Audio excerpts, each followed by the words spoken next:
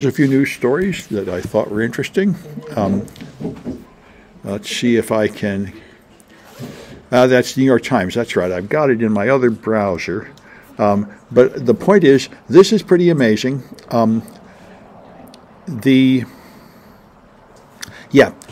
Kashmir Hill, who has the sense, by the way, to write under a fake name and always use a fake name and nobody knows her real name. The only other person around this smart is Moxie Marlinspike, a security researcher who also chose a fake name and worked only under a fake name, which is a very good policy, by the way.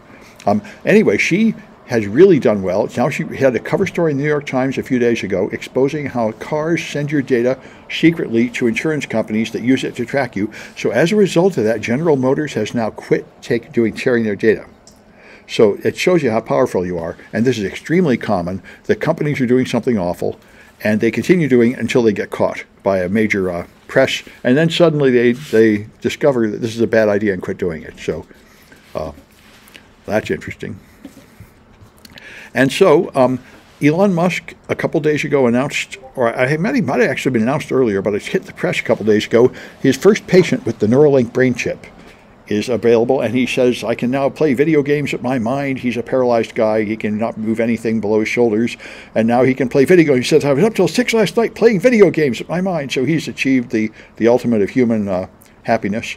And so anyway, and the thing I thought is that this is not really that new. You know, I did this 30 years ago. I went to like a future fair in San Francisco, and they had this headband you would wear. It would connect you to a Commodore VIC-64, and it would pick up the motion of the muscles in your head. You could move a little balloon around. It didn't have to go into your brain or anything, but you could just think about things, and it would move.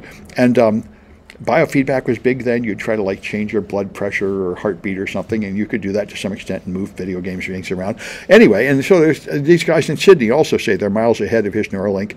You know, this has been around for a while, various kinds of implants and various different ways of implanting them. Anyway, it's certainly very valuable for paralyzed people, and someday, when they get really good at it, you might even want it for people who do not have medical problems, just so you can have a Google chip in your brain and instead of carrying around a cell phone. That was, anyway, so it's worth knowing. Various people are doing this, and these people talk about how they have ways to sneak in without having to have open brain surgery. They can sneak in through the blood vessels or something. So anyway, various people are doing this, but Neuralink is, of course, the most famous because of Elon Musk. And you know, if he is as successful as that as he was with the rockets of SpaceX or something, it might be the cool way to do it. You never know where you're going to get the good Elon Musk or the bad Elon Musk. I heard a podcast and they were saying, you know, I miss the old Elon. Old Elon, like a few years ago, was just this genius making cars and rockets. Now he's this raving right-winger lying about vaccines and picking on trans people and stuff. I wish you'd knock this off and go back to just making cars and rockets. So this I thought was pretty amusing. All my life, the UFO thing has been coming over and over and over again, official military investigations. And if you saw this movie, The Men Who Stare at Sheep, there have been official parapsychology, mental psychic warfare programs in America and in Russia and in Nazi Germany. They have a special division now and then where people get together and try to develop telepathy and stuff. It's all garbage, of course. And so this guy quit heading the Pentagon. He ran the UFO task force, and he concluded there are no aliens. This is all garbage. And therefore, he is now hated and hunted and death threats and everything. He quit because now it's too dangerous to run this and everything. You know, I thought I'd be in danger in Iraq, but if you really want people to hate you, tell them there's no UFOs. And it's like telling you there's no Santa Claus. Anyway, people threat far more than I ever had. As the deputy director of the intelligence for U.S. Strategic Command, I get far more threats, and it's attacking my kids and wife and everything. So this is a bad time. Around the Civil War, it was like this in America too. Everybody was just madder than hell. And as I think Nikki Haley found out, the worst thing you can do is be in the middle. If you're in the middle, then everybody hates you. If you have to pick one side or the other, then only half of everybody hates you, and those are your only choices. Anyway,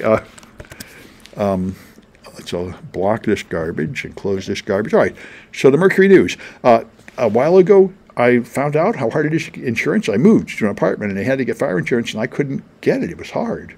In fact, I called one one of the major insurance brokers and all their offices were not taking phone calls. They were out of business that day.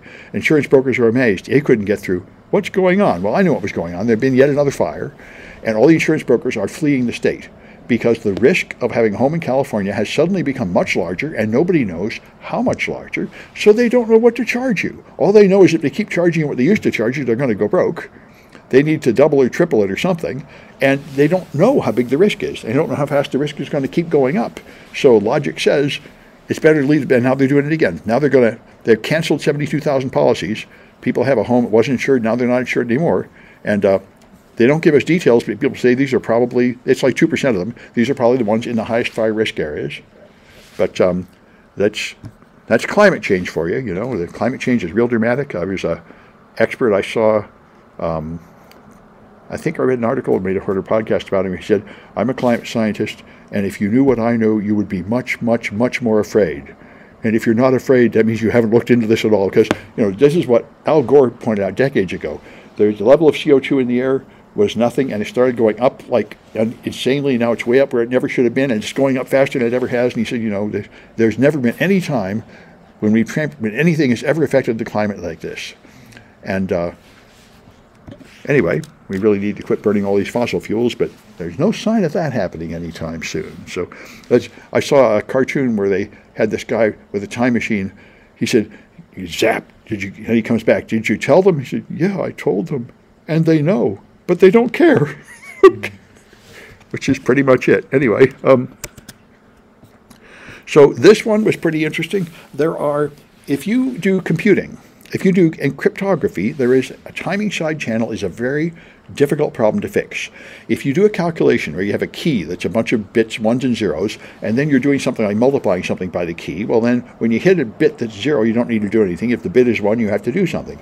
So if you write your code, the key that has a lot of 1s will take longer than the key that has a lot of zeros. And that means the time it takes to compute leaks out information about the secret key, which is the timing side channel. Therefore, there are tricks to make constant time code, which means you're wasting time.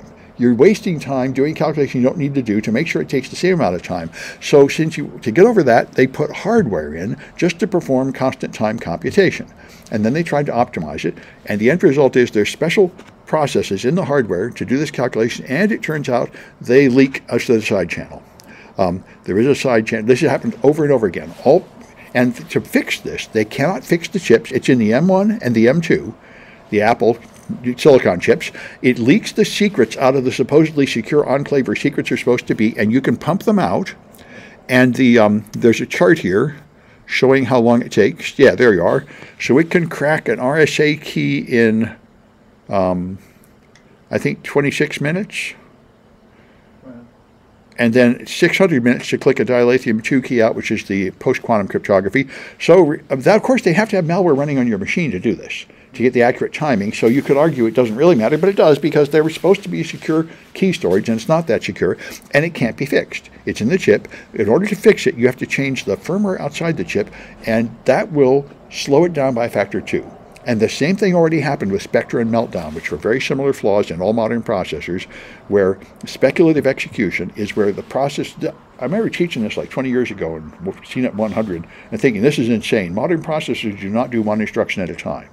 They do pipelining, where one instruction starts getting processed, and before it's done, another one starts, and another one starts, until there are 20 going through in the pipeline, going through stages of processing. So what this means is, if the instruction you're executing is, if something is less than 0, branch, then it doesn't figure that out until 19 instructions pass on the wrong side of the branch you're already going through the processor. So this means things you were not supposed to do are in fact getting done to some extent. And they leave traces you can pick up. That's speculative execution. And it turns out that they leave traces in the registers and stuff that you can see, so you can look several instructions past an if statement that you fail, including the one that is the security boundary. Are you authorized to do the next thing? If not, go here. Well, 19 steps went to where you weren't allowed to go, and you can deduce things about it. That's the Spectre. speculative execution. And Meltdown was another. And these were the same. You couldn't patch the chip. It was the fundamental. The only thing to do is either turn off the speeding up features of the chip, which were really expensive, or compensate otherwise. And when this came out, it slowed down cloud servers so much that the cloud providers that I went to started giving you twice as much RAM for free. Because your performance went way down when you turn it on. Every time you boot up a VM, it'll say, we have implemented mitigations for speculative execution, which means your VM is going to be slow. Is that okay or not? And so, anyway, looks like the M1 and M2 have a similar issue, where there's going to be an update, where if you put on the update, you'll be more secure, but it'll slow you down. Does this affect the M3 as well, or have they not been researched? They say the M3 is vulnerable, but it won't slow it down as much somehow. So, anyway, interesting information, and this always happens. This is why I was kind of concerned when they had, when people started talking about going to post-quantum cryptography, because I saw the post-quantum cryptography routines get nuked. And so I said, but they're probably not ready yet. But Google now came out with their threat analysis, and they expect quantum computers to crack the old encryption, like RSA, within 10 to 15 years. And that means we really have to move now to the next one. But they did have the right advice, which is, don't just switch to one of these. Do 2 layers of encryption, one with these and one with those. That is the thing you do. Then they would both have to break. That is because you can't really trust this, and you can't really trust that either. So the best you can do is encrypt your stuff twice so that you're safe unless they both fall, which is also not impossible, but it's the best you can reasonably do. So that's probably where we're all headed. Anyway, let me stop this recording.